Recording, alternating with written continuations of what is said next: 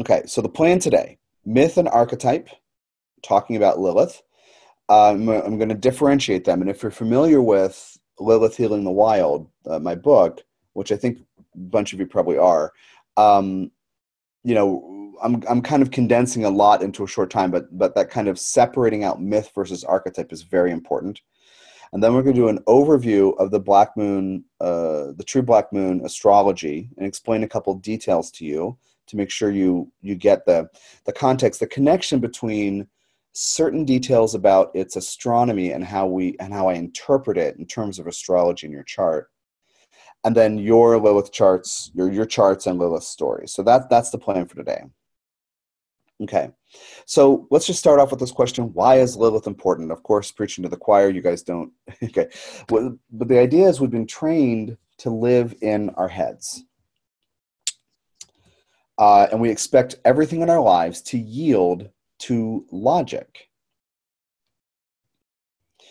And this is the blossoming, the coming to fruition of the intentions of the patriarchy, which is a system of, it's basically a philosophical system that gets about social control and social organization that's been around for about 6,000 years. We can kind of tie it to the beginning of, the first monotheistic, Abrahamic religion, Judaism, but it's in all three of the Abrahamic religions, Christianity and also Islam. But this, and then of course the rest of the world too, by extension, just because it's kind of spilled everywhere. But this is really, the story about Lilith is really the story of the patriarchy, the myth of the patriarchy. And if you guys have heard Dina DeCastro's interview with me on Lilith years ago, I don't know, 2009, 2010, she said, after I told her the story, she said, that sounds like the myth of the patriarchy. And I was like, that's actually very appropriate. So the patriarchy is about ensuring property can be handed down through male lines. I have a typo here, not lives, through male lines. So essentially, a man, and the patriarchal thing is all about a man must know for certain who his children are. And if you think about just biology, when people come together and there's procreation, well, the dude leaves, the woman could be with somebody else. How does he know that she hasn't?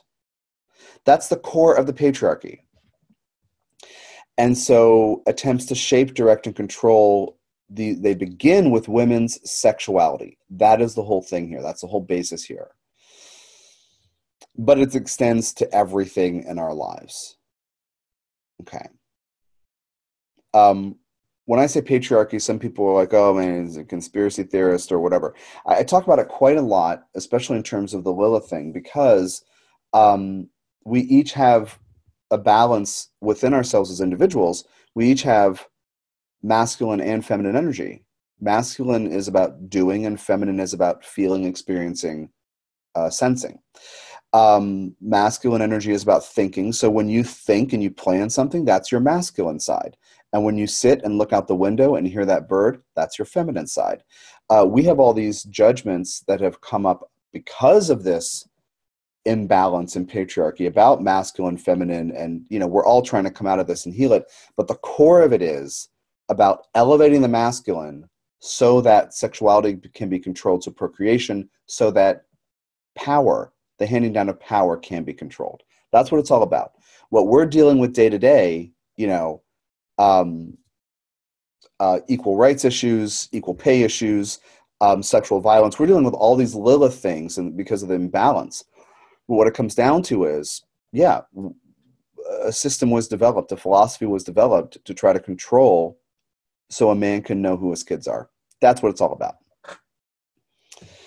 So the Enlightenment as a step back. I thought about this when I was like going over the presentation right before class, and I didn't edit it. But the idea is like a step away from who we really are, like a step back from progress. We think of the Enlightenment as total progress.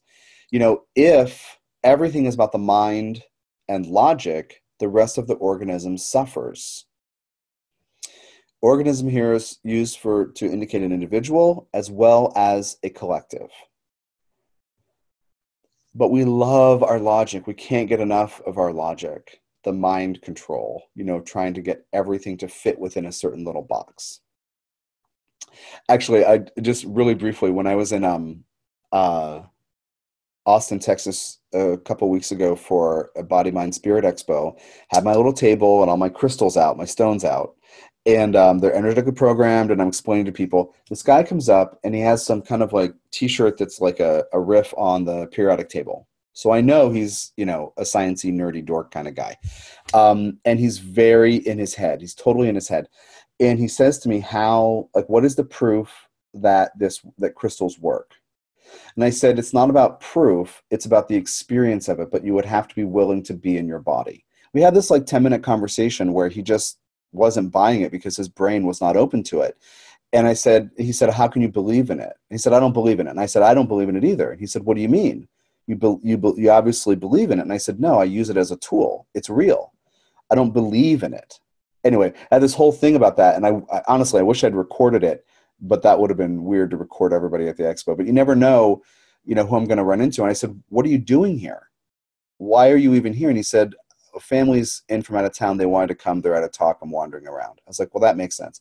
He ended up buying a stone, one of these dendritic opals, not because of what it felt like, because he was visually attracted to it. I was like, well, hold it in your hand and close your eyes and be willing to. He couldn't do it. Anyway, we love our logic. We love our logic.